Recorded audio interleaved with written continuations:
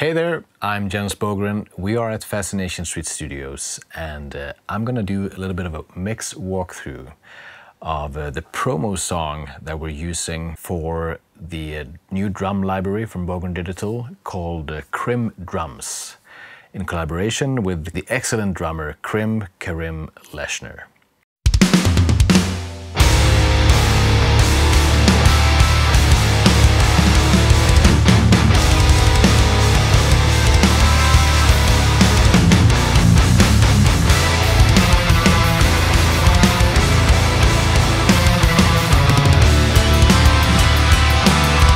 The promo song that we're using here is the extended version. It's a combination of two songs of Kerim's solo album, The Eternal Return. And yeah, of course, for the drums, we are using the Krimh Drums library.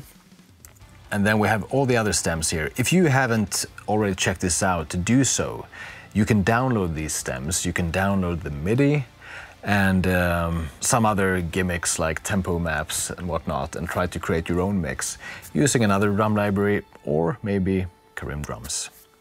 Let's check this out. I have a bunch of files here. It's bass, rhythm guitars. Since this is the extended version, there's also a soft part that highlights some other stuff here. If you haven't heard the song, I advise you to do so. You will find it just below here. The cool thing about this mix that I did is that it's using the mixer inside the Kontakt drum library of Krimh Drums. So for the drums here, I have a few different instrument tracks that all goes to a drum master track where there are nothing, no effects, nothing. And for the first section, which is a little heavier riff, I'm going with the internal stuff here and the preset Jens Mumble Pants. And very little changed apart from that preset. I might have written a few faders a little differently. And then there is a different part coming up. We can listen to that.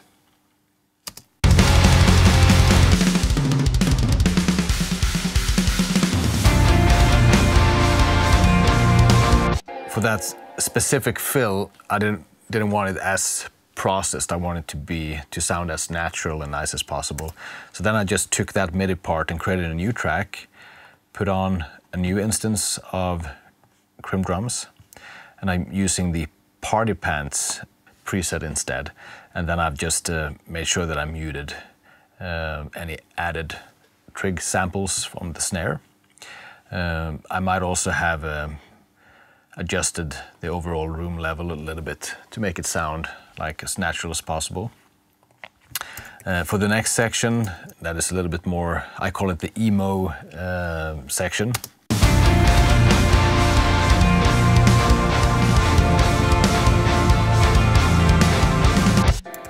On that one, I'm using another preset. It's Mumble Pants, actually the same as the first one, but on this one, I changed a little bit. So the first heavy track is the Mumble Pants preset with plastic beaters, a little bit more metal.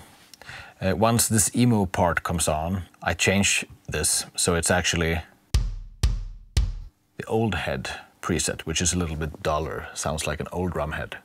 That's the main difference between those two. A little bit more reverb, I think, as well on the drums.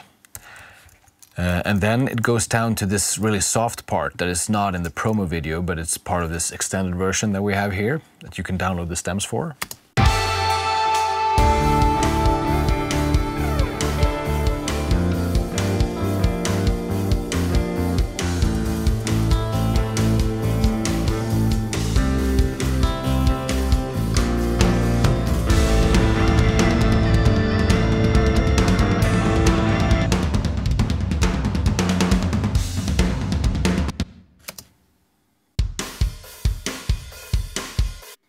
And for this, I wanted as natural sound as possible. So I created a new track, and there I'm using the El Natural starting preset, which has no extra mix effects or anything. It's like very raw sounding. It's not raw sounding maybe, but it is no added stuff in the Krimh mixer here. It's just the way I sampled the drums. And then it goes over to this little soft blast beat parts that is also not a part of our promo song, just a part of this extended version.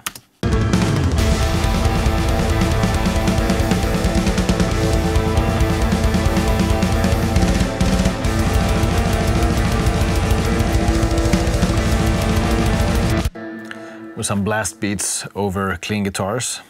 Not every day you hear that, it's cool. For that one I also created a new version of the plugin, new setup. It's also the El Natural with a little bit of just modified overall compression and EQ. I might have also changed something with a little bit more room in the bleed control for that one. In general, pretty mild changes. And then it goes over to the very end of the song where I'm actually going back to the more metal one again. You can listen to that transition.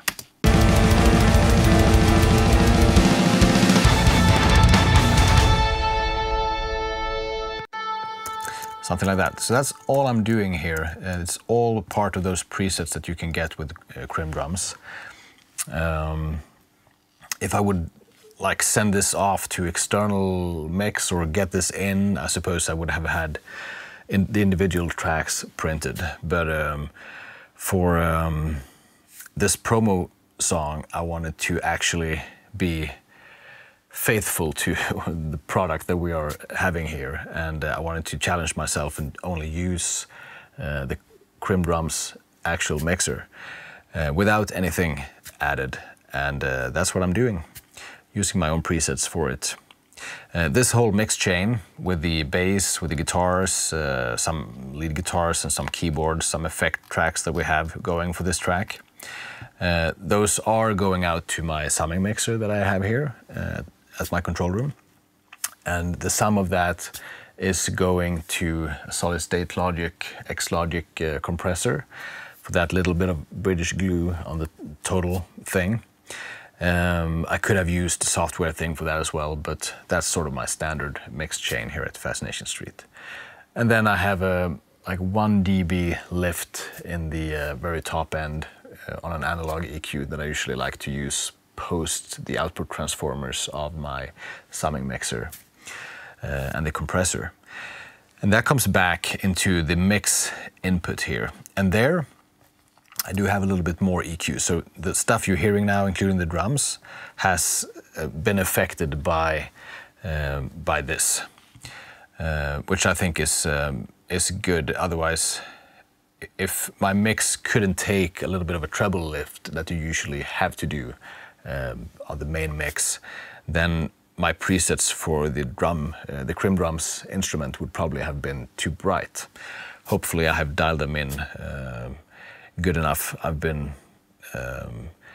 building those presets and testing them over time before we created the final instrument for you guys. So on here I do have a little bit of a pretty typical thing, like when you mix things in, even if you are careful while blending the tracks and individually mixing different channels here, it's pretty typical that you have like build-ups in the fundamental frequencies of many of these instruments, like guitars and whatnot. So I'm a little bit of a low end and low mid roll-off. There's a little bit of a mid push there that is more maybe for YouTube videos in mind than like album sound, to make it easier to come through on a phone or whatnot. I'm also having another EQ here, the E-Pure. Those are pretty mild changes. You can see it's like 0.1 dB here in the very treble, 0.58, around 7K. So pretty small changes.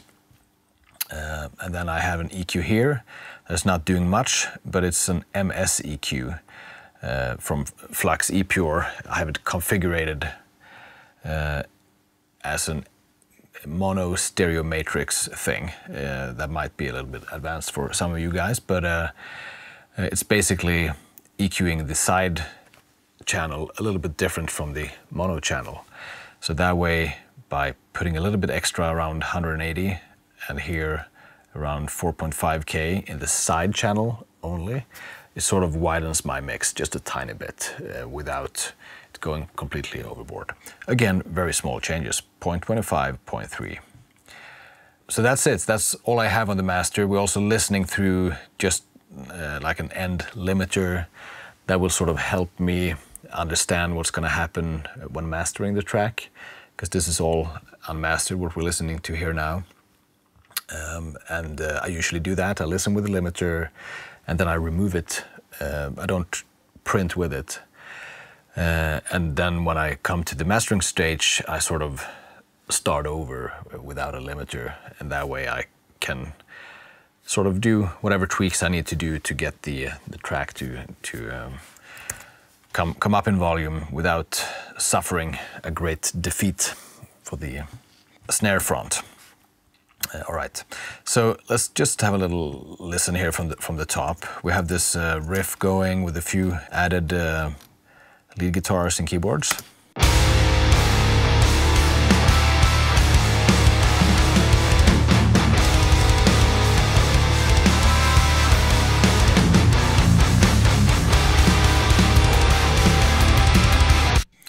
Those guitars that I have here are on these two channels.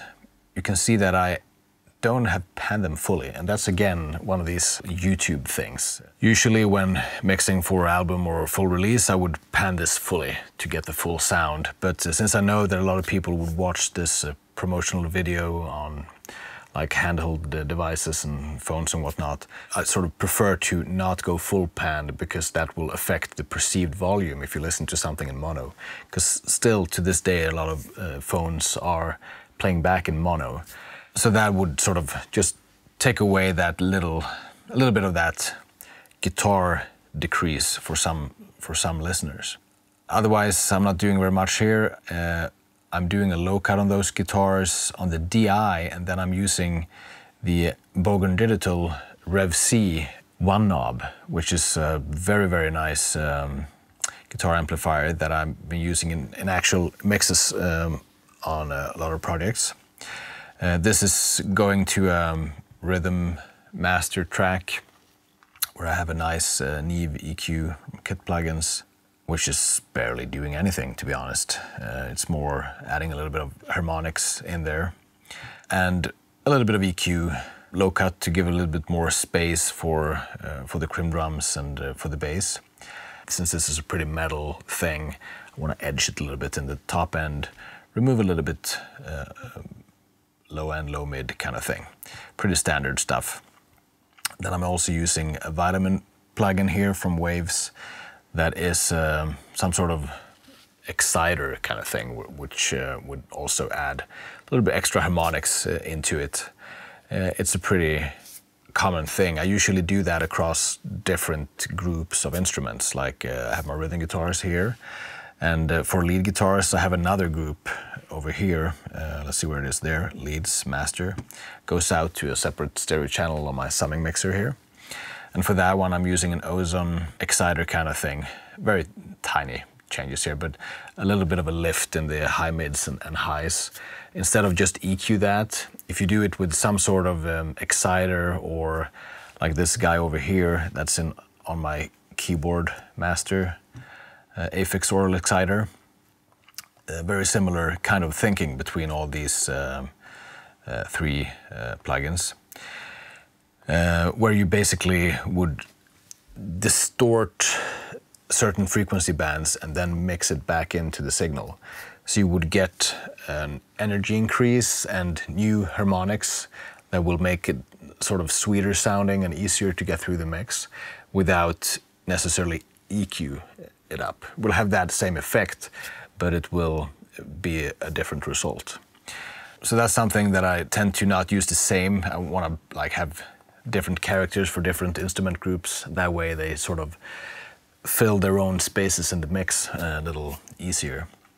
And for the bass, that one is going here. On that one I have some gimmicks that I usually use.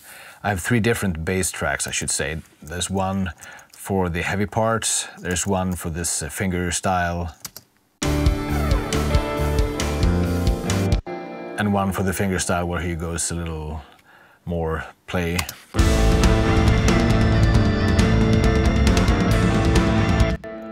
And then the more metal one.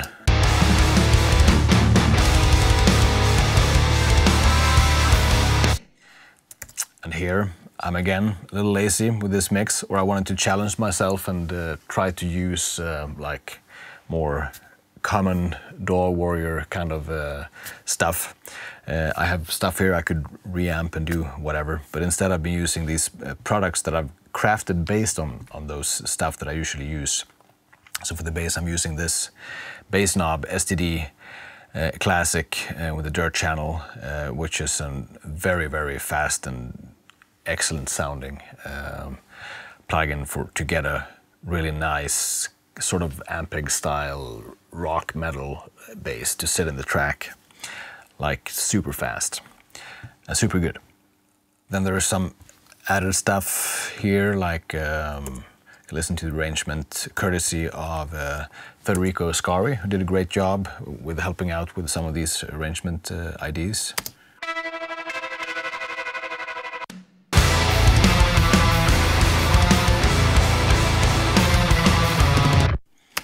So this is one of these things from Federico, guitar-based tremolo kind of thing. I've spiced it up with one of my favorite distortion plugins called the Decapitated from Soundtoys. That's also, again, one of these things that I usually do if I have something and I have a little trouble getting it through, or if I mix it in, it starts to sort of steal too much fundamental frequencies in the mix, like in the low mids and mids. So instead of EQing that away and maybe get a thin and spiky result, I would try to add harmonics or distort it. And that way I create new harmonics, I get a sweeter, more even frequency response, and it just pops. So it's sort of, you can see it as it's crushing the where the sound has its most energy, usually in the low mids and lows, and then it sort of converts that into harmonics instead, so they become audible, and it doesn't take so much space in the mix. I have some other effects here, for example, for the clean guitars. These are Krimh's own recorded guitars that I got DIs from. And again, instead of reamping, I decided to try to do everything in the box here. So I'm actually using this archetype Pliny thing that I think is a very nice plugin.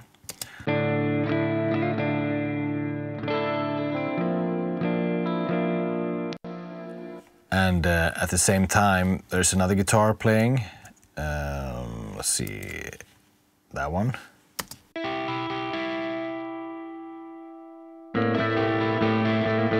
A little bit more of a crunch thing.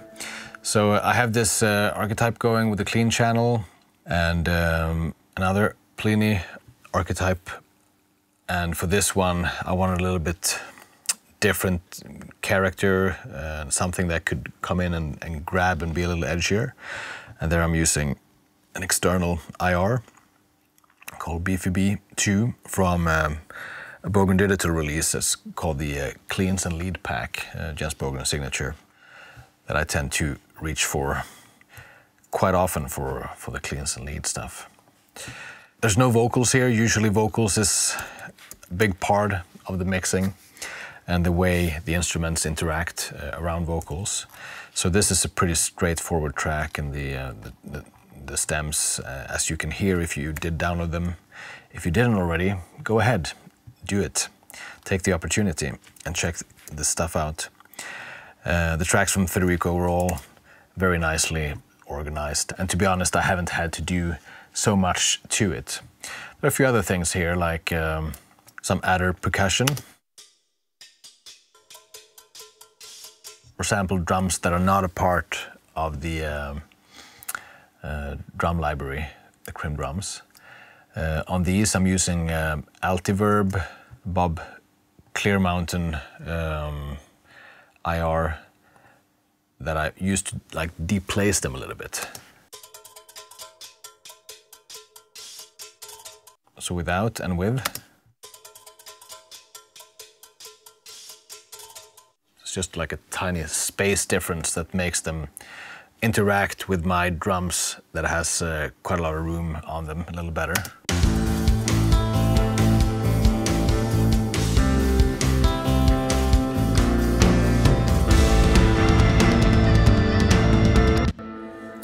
Then it's all about balancing and volume riding, making sure that everything has its space. You can see here on my automation curves for the clean guitars, for example, how I go in and as soon as I need something to jump up and take a focus, I would ride it up and do whatever is needed, basically, volume-wise. You can also see my master track on the rhythm guitars, how for these palm mutes I bump them up if there's nothing else in the arrangement at that time that takes focus. And whenever they're supposed to have focus, they would come up. I should show you one more thing here about the bass. The bass DI tracks, all three of them, are routed to a bass master.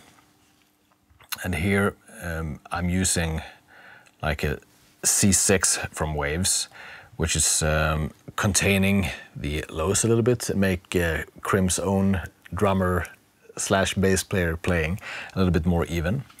And I'm also taming the highs a little bit and boosting at the same time with this frequency band here. Basically increase like a shelving filter from here and then hold it back with the help of that compressor. That will sort of bring forward the attack of the bass playing without going completely overboard.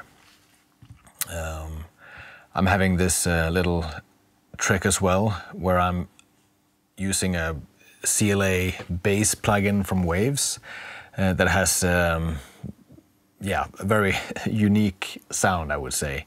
It sort of scoops the bass in a way that is usually too much, but it's a very nice, like, cool album sounding kind of thing it has going.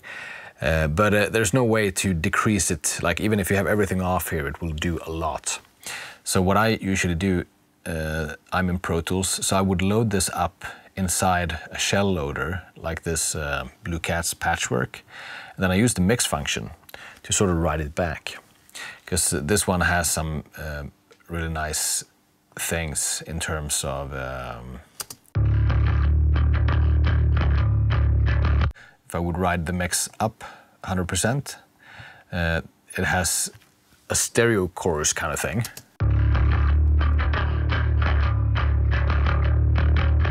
That quickly can get too much, but if you use just a little bit of it and also decrease the mix of the overall plugin, you get a little bit of a deep placement again on the bass that makes it just sound a little richer and fuller. And it also has 3 different distortion characteristics. The roar one here is a very, very good sort of rock metal type of distortion that crunches the mid together and really lets it sit well in the track. Now I already have a nice growling distortion in the bass knob here in the dirt channel, but I usually like to stack this on a little bit. Then there's also a nice compressor in the push mode, gives the bass a nice punch. So a little bit of all this just mixed in to like 25–30% or something will give that little extra icing on the bass.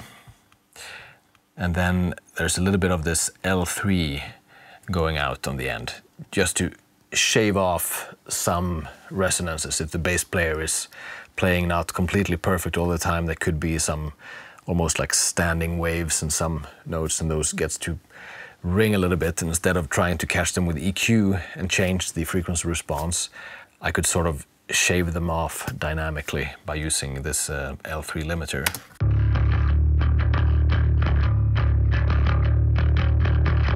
And that way the bass track sits really nicely below the drums and guitars. That's pretty much it. That's sort of the stuff that could fit in to one of my mixes for a track like this. Like I said, this time I challenged myself and wanted to use as much as virtual instruments and plugins as possible.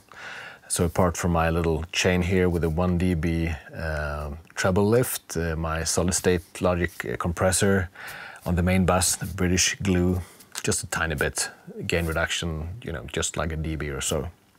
It's all down here in the box. And for the drums, it's all inside the Krimh Drums mixer. So please go ahead, download the stems yourself, see what you can do with the mix. Use another library, use Krimh Drums, whatever. The link to the download is in the description below this video. And I'm really looking forward to check out what you guys can create.